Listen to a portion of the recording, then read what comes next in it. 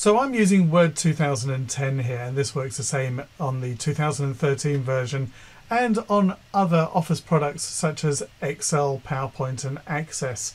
So what I want to do is customize my ribbon.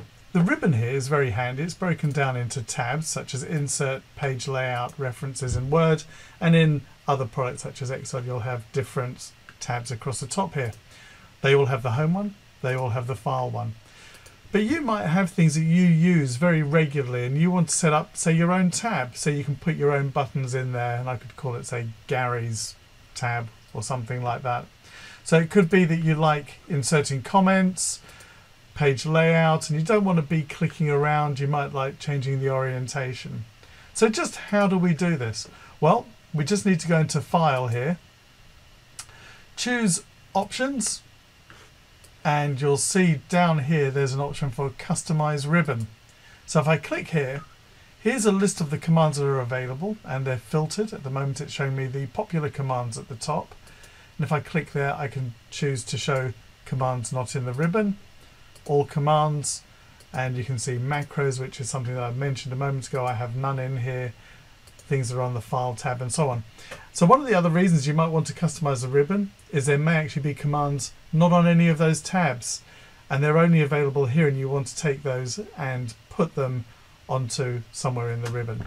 So over here is actually the ribbon. So it's showing me the main tabs.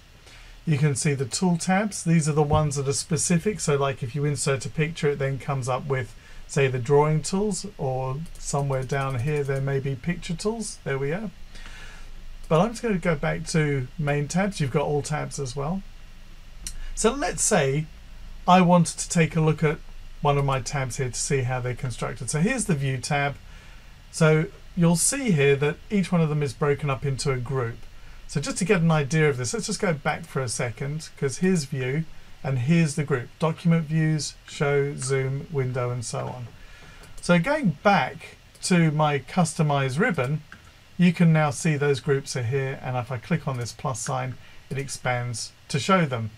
Now all of these are set. You can see they're grayed out. I can't change them. This one here though, I could go into that document views and remove the group. Maybe not such a good idea, but if there's something you really don't use, you can just get rid of it. If you ever want to reset any of this because you've made a complete mess of it, down the bottom here you can choose Reset, Reset All Customizations, which takes you back to what it was like when you first got Word, Excel, or whatever it happens to be that you're using. But I always think it's a good idea to set up a new tab. So I'm going to set up a new tab here. I'm going to click New Tab. You'll notice it's put it in here where I clicked. I was highlighting here blog post, and it's put it above it. So first thing I'm going to do is I'm just going to change the name of my tab. So I'm just going to right click and choose Rename, and I'm going to call this Gary's tab. You don't have to put the word tab in. Click OK, and it automatically puts in one group. Again, I could right click and choose Rename, and I could actually change it there to say something like Favorites. Okay, you can choose a picture as well, but I'm just going to click on OK. So I can add in more groups. If I click on New Group, it puts another one below it. So I can now rename that one as well. If I could right click on it and choose Rename, and I could call this one, say, Comments, and click on OK. You can move them around. You just simply have to click and drag wherever that line goes. It goes with it, so you can move those around. Again, you can click on it, you can right click, you can remove it. By the way, Rename is also down here as a button as well. Okay, so I've got my favorites.